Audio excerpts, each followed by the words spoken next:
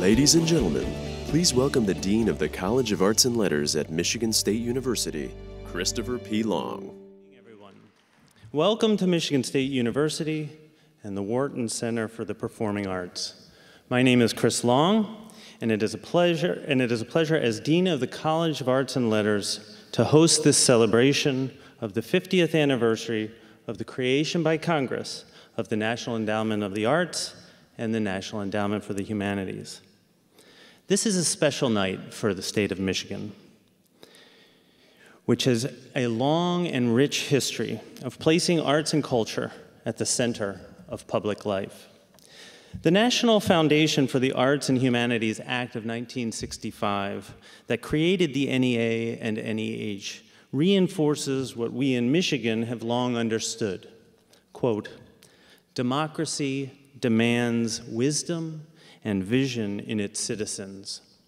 It must therefore foster and support a form of education and access to the arts and the humanities designed to make people of all backgrounds and wherever located masters of their technology and not its unthinking servants, end quote. In an era in which we have never been more connected, deep, meaningful relationships have never been more difficult to establish. At a time when we have never had more access to information, real wisdom, the kind of wisdom democracy demands, remains elusive. The act of Congress that created the NEA and NEH recognized that in a period of rapid technological development, the flourishing of our nation depends upon our willingness to support the arts and humanities by placing them at the center of the education of our citizens.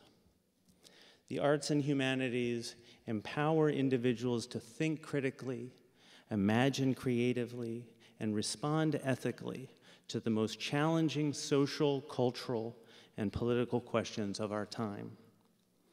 Their power lies not only in the creativity and discovery and innovation they enable, but also in the ways they cultivate a deep, holistic understanding of the complex world we share. The federally funded grants the NEA and NEH provide have had a lasting impact on the lives of the citizens of the United States and of the state of Michigan in particular. As Dean of the College of Arts and Letters at Michigan State, I'm reminded daily of the transformative power of an arts and humanities education, access to which is fundamental to our land-grant mission. The arts and humanities informed the design of the Michigan State campus, and they continue to be at the core of our curriculum and to animate our ongoing efforts through community outreach and study away programs to expose our students to a wide diversity of perspectives.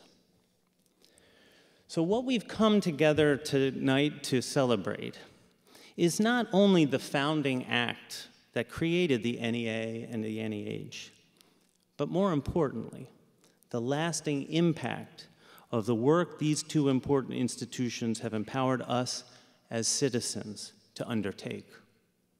As a nation, we are more creative, more innovative, and more ethically attuned to the grand challenges of our time than we could ever have been without the NEA and NEH.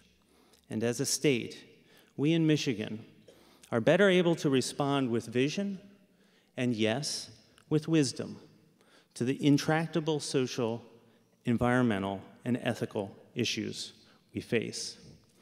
With this in mind, let us congratulate the NEA and NEH on their 50th anniversaries, even as we wish them a bright and promising future. So let's give them a round of applause.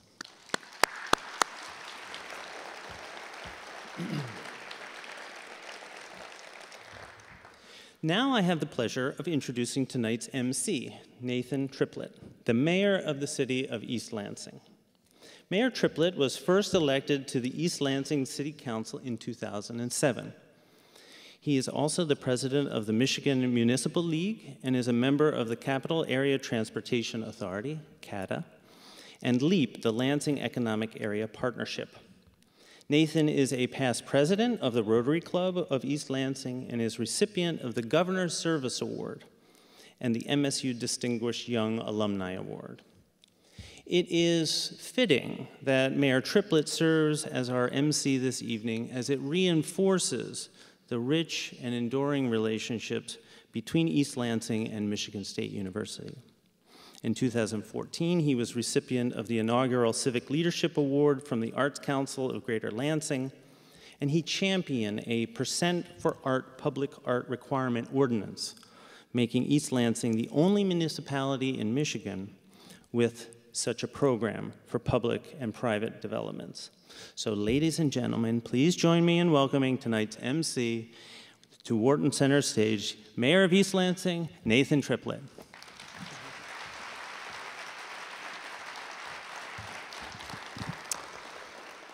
Well, good evening, ladies and gentlemen. It's a pleasure to be with you this evening to mark this momentous occasion, the 50th anniversary of two institutions that have had a transformative impact on our country, on the state of Michigan, and right here in the city of East Lansing.